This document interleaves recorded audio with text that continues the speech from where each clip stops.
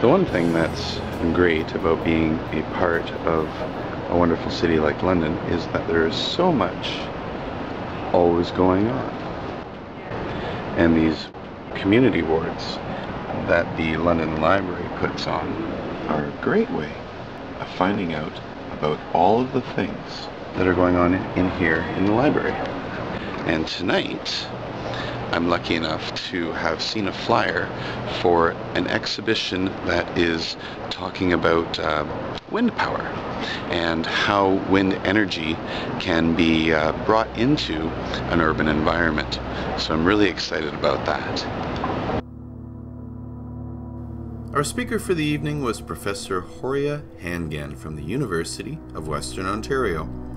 He began by talking about how wind is represented in ways that we can understand. I thought that it was great that he talked about the world of art and its importance in all aspects of our lives. Then we got involved in understanding the science of this valuable resource.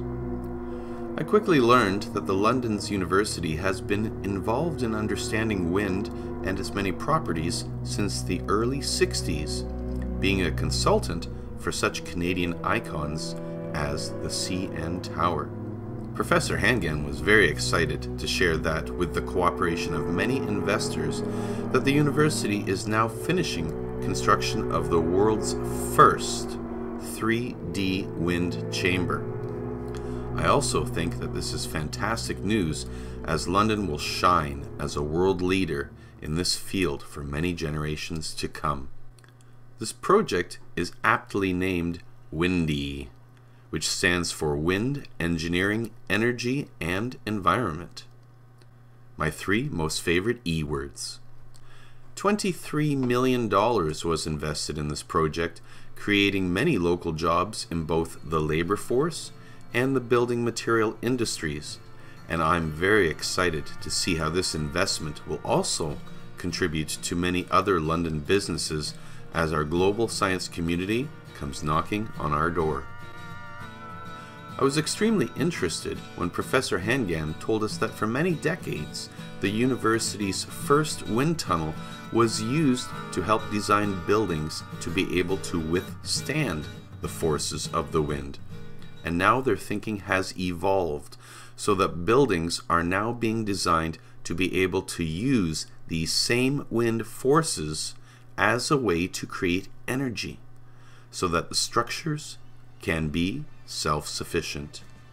The professor continued to explain how wind energy could never be a solitary solution to solving the world's energy crisis, but it will be a part of it. As well as wind energy, our cities will also need to develop better solar technologies as well as geothermal installations. And this makes perfect sense. Now, I think London and Londoners should be preparing for changes of this nature. Changes that not only will improve our economies and our environment, but also our standards of living.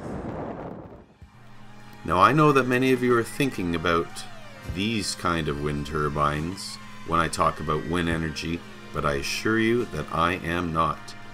I've never been a fan of these wind farms. As an artist, I am horrified by how our landscapes are being destroyed, and I've heard way too many issues of concern to think that these technologies are a safe solution. The turbines that I'm talking about are called Vertical Axis Wind Turbines, or VAWT for short. Many people refer to them as egg beaters.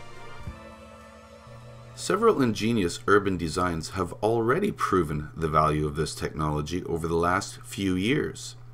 In Chicago, a parking garage, known as the Greenway, was built with several goals in mind.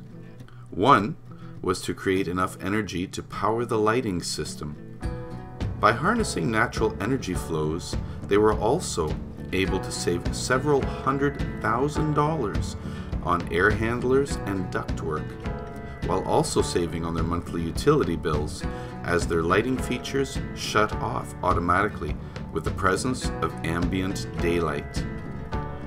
This garage is also equipped with a two-way power meter, allowing any excess energy to be directed into Chicago's power grid, saving even more money. As I read the many articles that have been written about this 11-story garage, I began to think of another parking garage that is still under construction at the Victoria Hospital on Commissioners Avenue, and I realized that we had missed out on a great opportunity to be an inspiration for ourselves as well as other surrounding communities.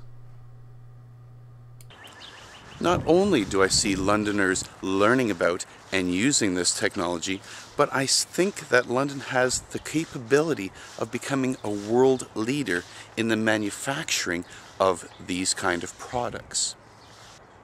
By creating local manufacturing industries, we will also be creating new employment opportunities, not only for the people of London, but also our neighboring communities.